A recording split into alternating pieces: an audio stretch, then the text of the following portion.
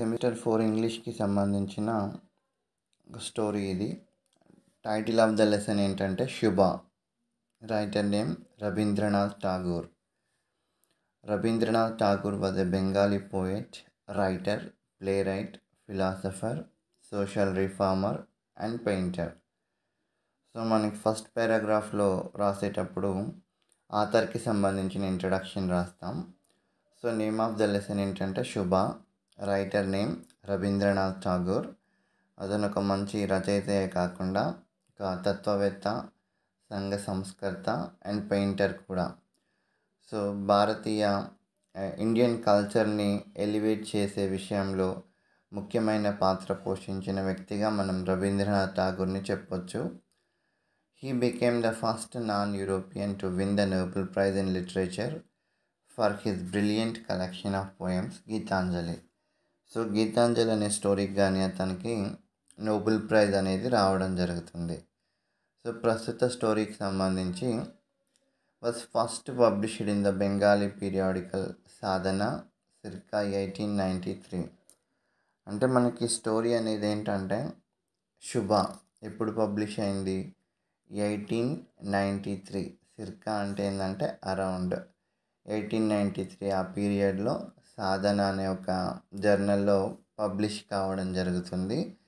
Tagore had a deep understanding of women and there position in the Indian society of those times. In the present story he portrait the story of శుభ. The story revolves around శుభ, who is the youngest of 3 daughters and leaves in a village with her parents. So మనకి ప్రస్తుత స్టోరీకి సంబంధించి discuss చేయడానికంటే ముందు ఏంటంటే Tagore had a deep understanding of women. అంటే స్త్రీలకు సంబంధించి వాళ్ళు ఫేస్ చేసే ప్రాబ్లమ్స్ని గురించి, సొసైటీలో వాళ్ళ రోల్ గురించి, వాళ్ళు పడుతున్న ఇబ్బందుల గురించి ఒక మంచి అవగాహన ఉండే ఠాగూర్కి. In the present story he portrait the story of శుభ. సో మనకి ఈ లెసన్లో ఎవరికి సంబంధించిన అంశం చూస్తామంటే శుభ అనే ఒక ఒక మాటలు రాని అమ్మాయి యొక్క స్టోరీని ఇందులో చూస్తాం మనం. ద స్టోరీ రివాల్వ్స్ అరౌండ్ శుభ, who is the youngest of 3 daughters and leaves in a village with her parents. So Chandipur అనే విలేజ్లో నివసిస్తున్న ఒక ఫ్యామిలీకి సంబంధించిన స్టోరీ ఇది. ఇందులో మనకి సెంట్రల్ క్యారెక్టర్ ఎవరంటే శుభ. సో మనకి 3 సిస్టర్స్ ఉంటారు. శుభ is the youngest of the 3 sisters of బనికంఠాస్ family. The 3 sisters have rhyming names సుకేషిని, Suhasini and Subhashini. So మనకి బనికంఠకి 3 daughters ఉంటారు. సో వాళ్ళ 3 నేమ్స్ రైమింగ్గా ఉంటాయి, సుకేషిని, సుహాసిని అండ్ సుభాషిని. సో 2 పెద్దవాళ్ళ తర్వాత చిన్న ఆమె సుభాషిని ఈ స్టోరీలో మనకి సెంట్రల్ క్యారెక్టర్, ముఖ్యమైన క్యారెక్టర్. సో అమ్మాయికి ఏంటంటే షీ ఈజ్ డంబ్, మాటలు రావు.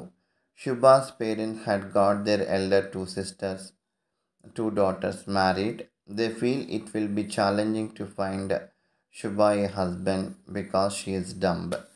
సో మనకి సుహాసిని అండ్ సుకేషిని 2 sisters యొక్క మ్యారేజ్ అయిపోతుంది.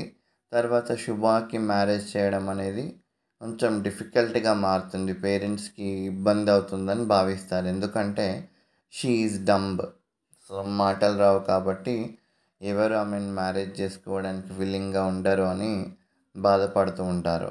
People seem to think that because she did not speak therefore she did not feel. They discussed her future in her presence, so she withdrew from people and tried to live apart. So మనకి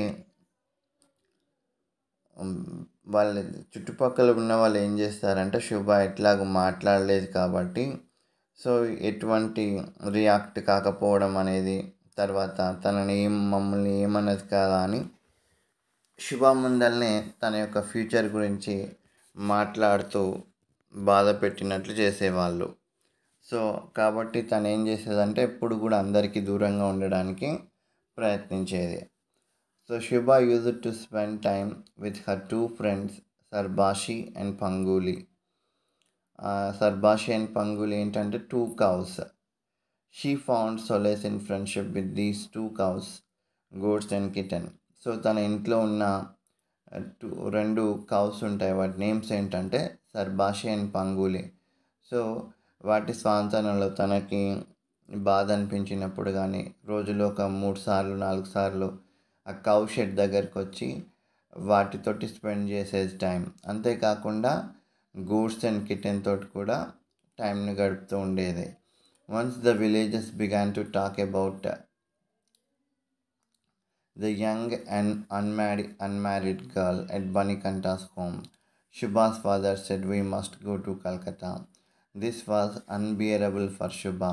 She was so sad to leave her home and friends. She wept, but she had to leave with her family. So మనకి చుట్టుపక్కల వాళ్ళు శుభ marriage గురించి మాట్లాడడం బనికంటకి కొంచెం ఇబ్బందిగా అనిపిస్తుంది. కాబట్టి ఎట్లాగైనా శుభకు మ్యారేజ్ చేయాలనే ఆలోచన బనికంట మనసులో వస్తుంది. సో ఆ ఆలోచన రాగానే కలకత్తాకి వెళ్ళి అక్కడ మ్యారేజ్ చేయాలన్న ఆలోచన బనికంట మదిలో ఉంటుంది. వెంటనే ఫ్యామిలీ మెంబర్స్ అందరికీ చెప్తాడు. So we should leave to కలకత్తాకి వెళ్ళాలి అని చెప్తాడు. దిస్ వాజ్ అన్బియరబుల్ ఫర్ శుభ. She was so sad to leave her home and friends, but she wept, but she had to leave with her family. So తను ఎంత బాధపడ్డప్పటికీ మాటలు లేకుండా ఫాదర్ని కన్విన్స్ చేయడానికి ప్రయత్నించినప్పటికీ దేర్ వాస్ నో యూజ్, ఎటువంటి ప్రయోజనం లేదు. సో అక్కడున్న ఫ్రెండ్స్ని అంటే సర్బాషి అండ్ పంగులిని ఆ వాతావరణాన్ని వదిలిపెట్టి వెళ్ళాలంటే శుభకు చాలా ఇబ్బందిగా అనిపిస్తుంది, బాధ అనిపిస్తుంది. కానీ వెళ్ళక తప్పలేదు. In Calcutta the bride groom came to Shubha's house and finds the teary-eyed Shubha suitable for marriage. After marriage, Shubha's parents returned home. In less than 10 days, Shubha's impairment is disclosed to all. So మనకి కలకత్తాకు వచ్చిన తర్వాత శుభకు ఒక అబ్బాయిని చూస్తారు marriage చేయడానికి. So తను బాధపడుతూ కనిపిస్తుంది. కానీ సో అది పేరెంట్స్కి దూరం అవుతున్నందుకు బాధపడుతున్నట్లుగా అబ్బాయి అనుకుంటాడు అండ్ అతను మ్యారేజ్ చేసుకుంటాడు. కానీ మ్యారేజ్ చేసిన తర్వాత పేరెంట్స్ తమ యొక్క నేటివ్ ప్లేస్ అయిన చండీపూర్కి వెళ్ళిపోతారు. తర్వాత ఒక 10 రోజుల్లోనే అమ్మాయి యొక్క ఇంపైర్మెంట్, తనకున్న ఫిజికల్ ఇంపైర్మెంట్ ఏందో తెలిసిపోతుంది. సో మన కన్క్లూజన్లో శుభ missed the faces familiar from birth of those who understood a dumb girls language.